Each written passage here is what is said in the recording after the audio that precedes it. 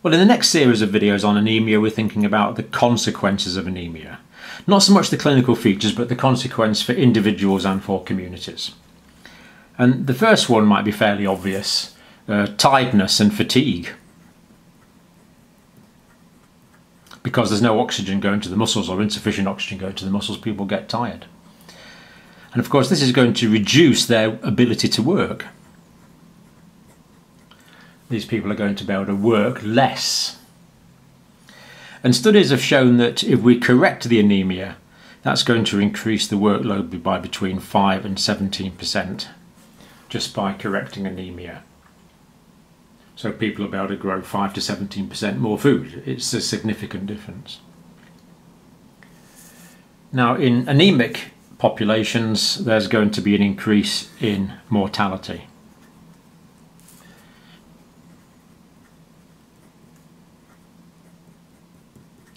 An overall increase in death rate. And Scott and his co-workers in Africa found that between 28 days and 12 years of age,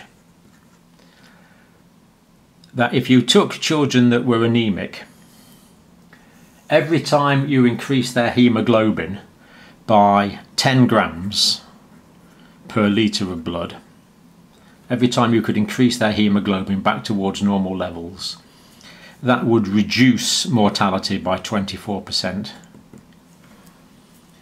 which I think is quite an amazing finding. So if you take anemic children, if you increase their hemoglobin by 10 grams a litre back towards normal, that will decrease mortality by 24%, just that one simple intervention. And I don't expect you to take my word for that. I'm putting a link to the primary research at the bottom of in the links.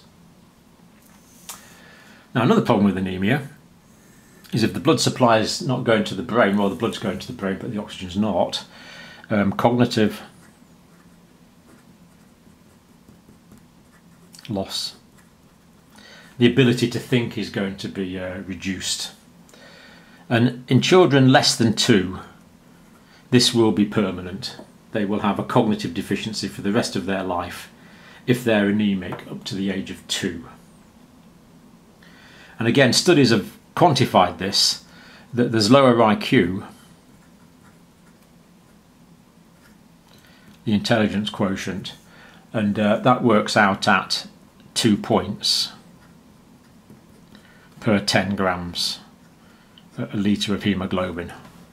So again, quantified, demonstrated effect.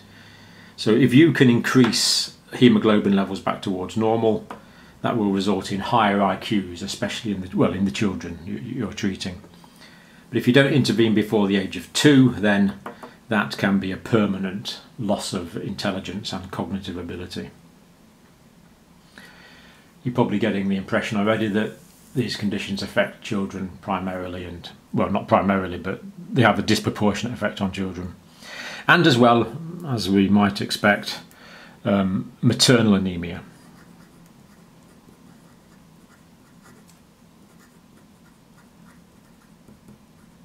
If mothers are anemic. And this is associated with 20% of maternal deaths. So where the mother dies in the perinatal period, 20% of those are going to be anemic. And in some areas, studies are in parts of India, for example, that figure rises to 40%. So again, a simple intervention, correct maternal anaemia as early in pregnancy as possible, preferably before conception, but that will reduce maternal deaths. So we get reduced deaths. We can reduce mortality if we reduce the anaemia.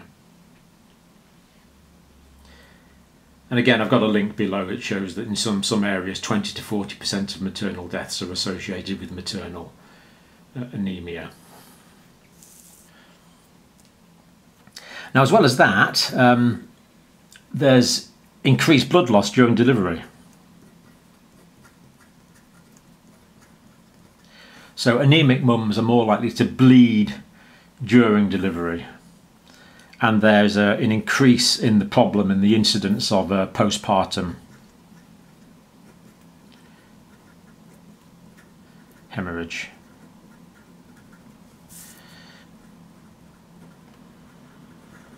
PPH. And some studies have shown, and again the figures are quite amazing, that postpartum hemorrhage is 17 times more likely. So by preventing the anaemia, we can prevent a lot of the postpartum hemorrhage, which of course is tragically a cause of death, or potential cause of death. Now, another consequence of anaemia is low birth weights. Actually, there's more premature babies and lower birth weights. So there's more prem babies. There's more premature babies, and there's lower birth weights.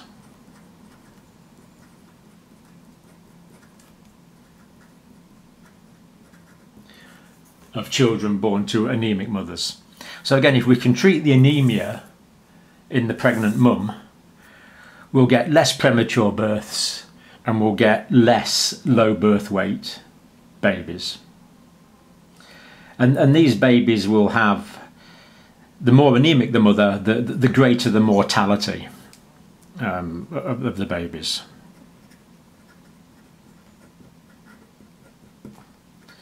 So mortality in the babies is increased when there's more anaemia in the mother. Reduce the anaemia in the mother and you reduce perinatal mortality.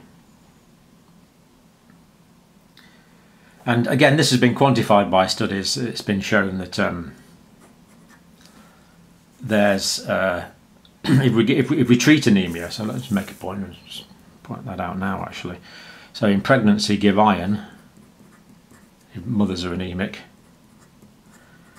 and folic acid.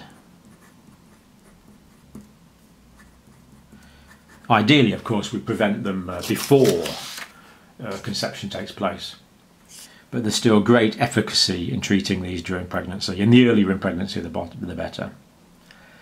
And if we do this, then this is going to, studies have shown that treating anemia effectively is going to reduce perinatal mortality.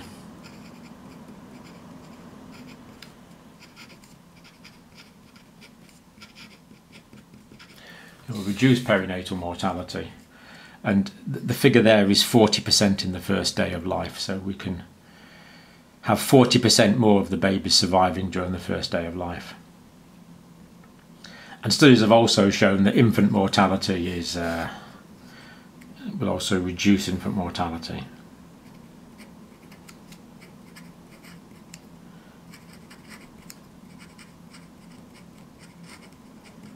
For the first 7 years of life, so it's from birth to the first 7 years. Although of course other studies have shown that mortality is reduced if we treat anemia for the first 12 years of life.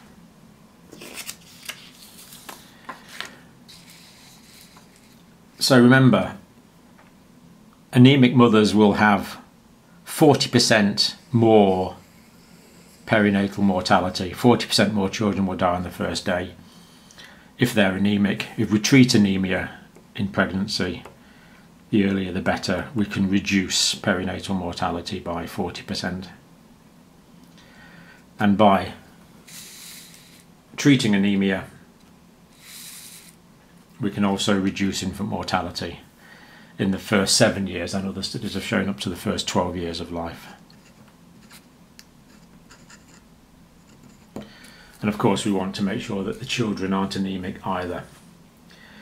So really quite shocking figures. Children and young women dying at really what is alarming levels, because anemia is often not properly corrected. Links at the bottom. Put this into practice in your communities.